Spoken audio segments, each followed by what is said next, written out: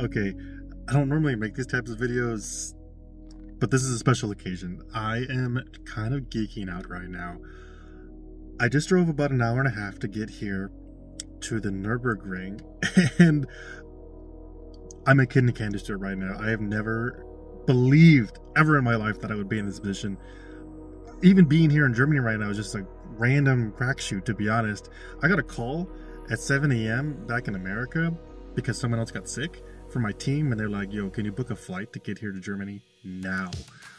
And in less than 12 hours, I was on my way to Germany to cover for an event for a business trip. Then somewhere along the way, I was thinking to myself, like, what would I want to do with an extra day or two in Germany? And I don't know why, but a lot of my team members know I'm a car person. I've been racing cars for a very long time, but it didn't even click to my head that the Nürburgring was even an option. Like, I didn't even think about it. Maybe just because I was stressed out, making sure this event's going to go well and making sure I can perform well there.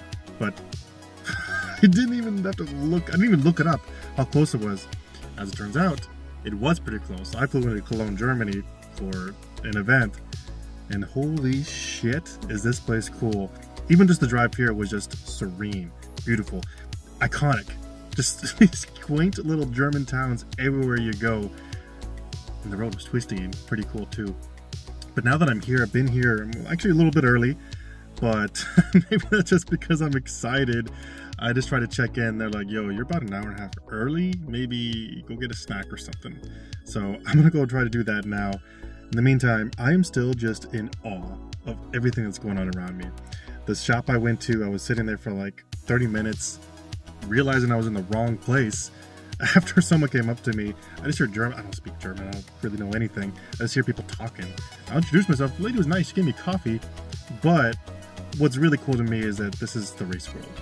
I see BMWs everywhere, and it's so funny to think that these are probably something like the Toyota or Corolla of Germany. But okay, apparently there's a limit on how long of a video I can make. I was mentioning, every one of these cars around me has big brake kits. They're all gutted, carbon fiber out the wazoo. A lot of E36s, E46s, but some E90s. This is going to be the crazy experience of my life. I've probably played thousands of hours of this course virtually in every racing game out there. Enthusiast, Gran Turismo, Forza, and everything in between. I just am I'm shook. Like, this is my dream. I've been a racing instructor now for like 8 years. Never in my life would I have imagined that I would have an opportunity to actually be here in Germany on the ring. Let's get this.